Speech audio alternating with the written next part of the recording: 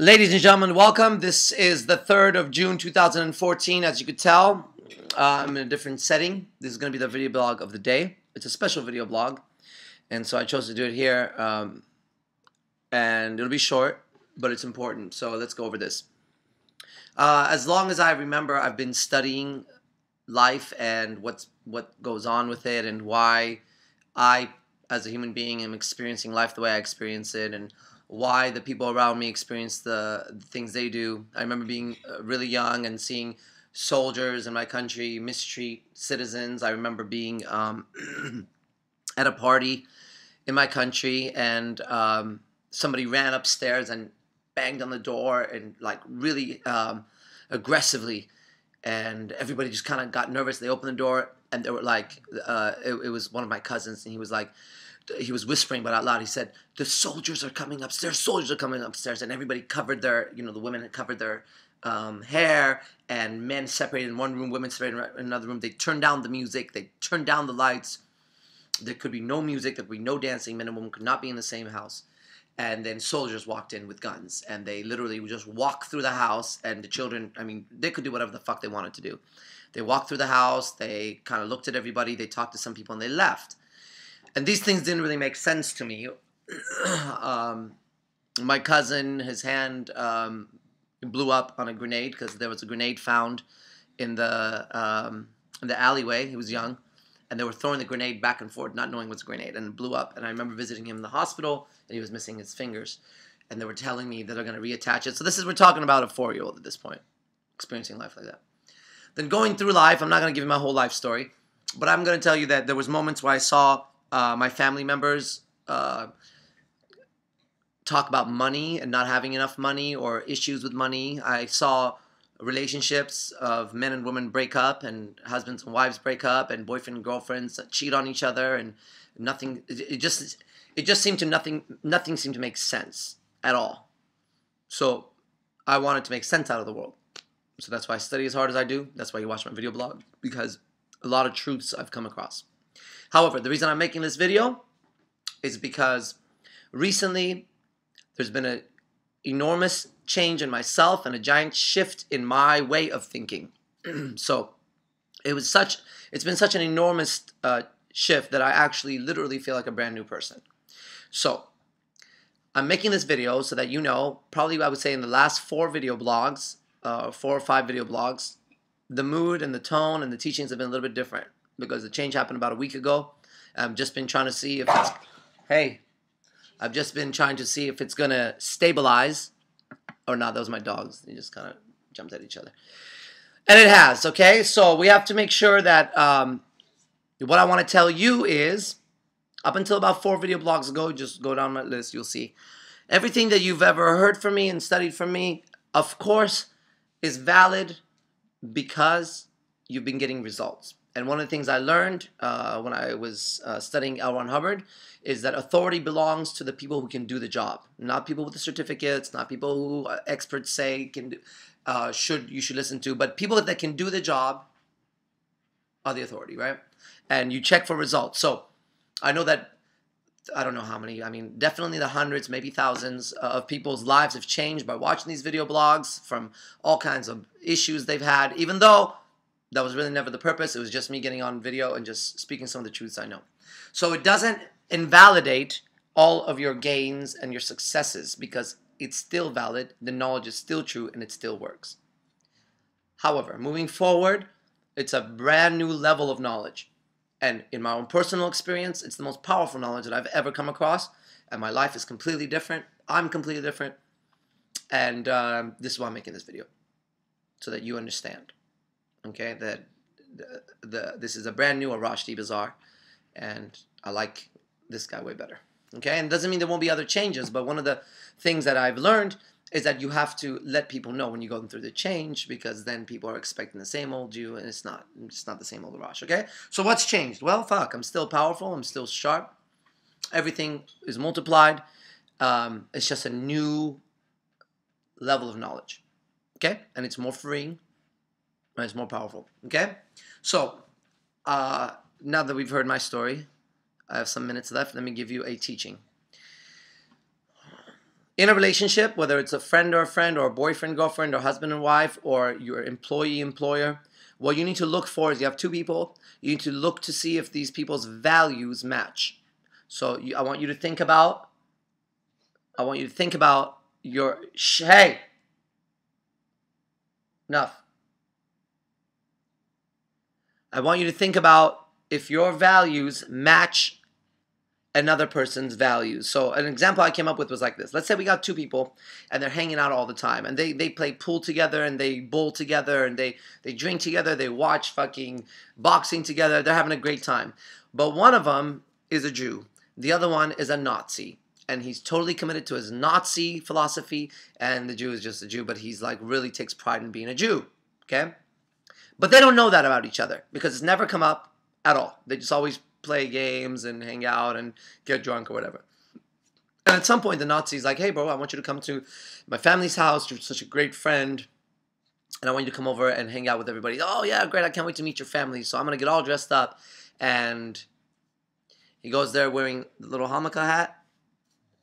And when he enters the house, his Nazi friend is wearing the Nazi symbol on his arm. And at first, there's a confusion. Whoa, whoa, whoa, whoa, whoa. Oh, it's a joke. Oh, no. And then the truth comes out that that guy is a complete Nazi, and this guy is obviously a Jew. Now, all of the times they've had together and all of the good times and all that is going to be a problem. Because both of them have a value that's very close to their heart. This is their identity is wrapped around these ideals.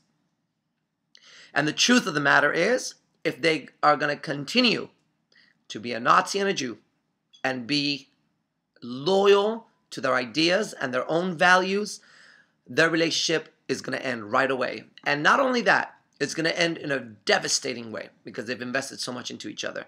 This happens in relationships with boyfriends and girlfriends. You fall in love with the way the person looks and the way the person makes you feel, but you don't pay attention to what their personal values are, and you go forward and you have a good time, blah, blah, blah, and at some point your values come head to head. And they're personal values. That was my dog. And they're personal values. So, let me give you an example that I do. Okay? Recently, anybody who has written anything religious on Facebook, claiming how blessed they are, that God is nice to them and God is great to them and that whatever, any kind of thing that I've seen on Facebook that points to them being religious and them acknowledging that it was God that gave them the life they have, I've immediately unfriended them, and that could be you watching. And I'll tell you why. You could have your personal belief and that's great. But that goes directly and 100% against my personal values. And eventually, those people and I are going to have a problem in the future.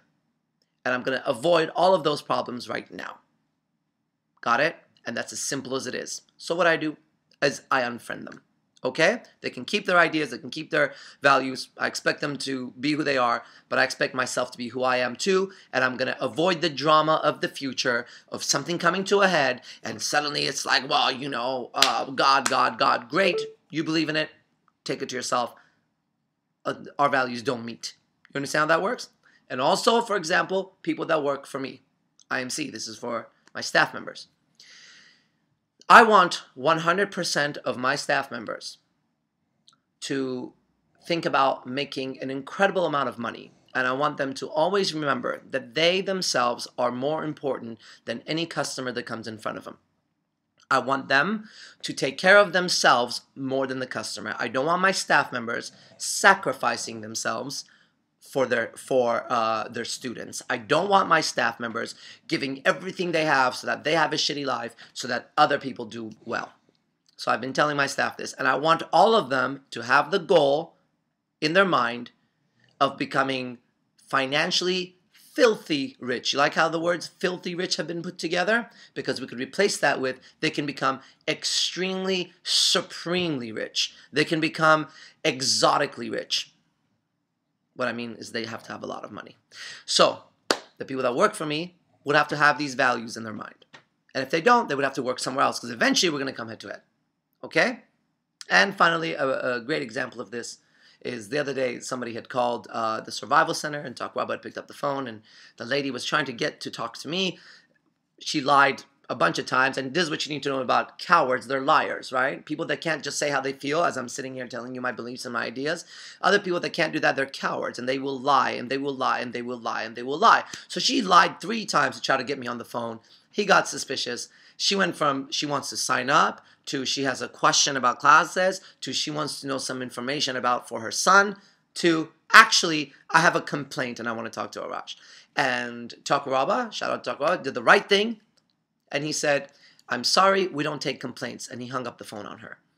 Now, that value he just demonstrated is the same value I have in my business. I'm not interested in people's complaints about my business. Fuck them. Fuck them. No one's forcing anybody to come and purchase from me. There's a lot of other places. They're welcome to go to it. If they have a fucking complaint, they can go somewhere else. I don't need to hear from them. So his value and my value match. And because of that, he did the right thing. He told me today. It would happen Friday. And I congratulated him and said, that's why you're going to stick around here. Now, if our values didn't match and he had the value that he should listen to a customer, him and I eventually would have a fucking problem. Okay? So this is the teaching that you need to understand. You have to look it for yourself and see the logic behind it. All right? And this is the logic. If your values don't meet another person's values, you could have a lot of good times together. You could fucking do whatever together.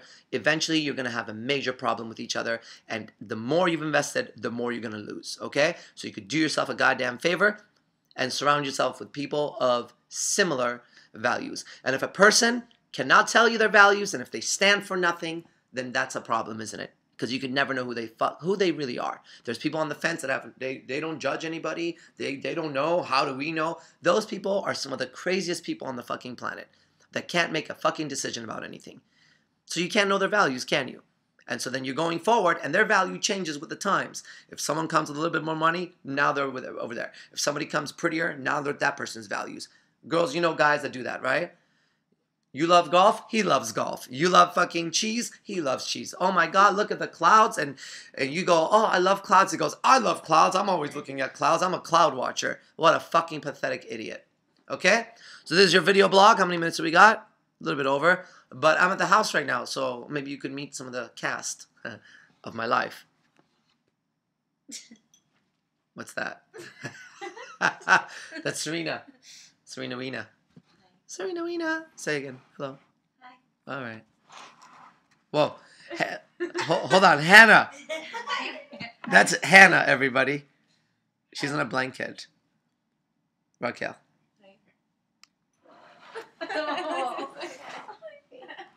Keep spinning. Whoops. Whoops. It's Felicia. Felicia, are you going to say hi? Okay. There's more. I won't be able to see you. Or maybe I will, actually. Electra? Sphinx? Totem?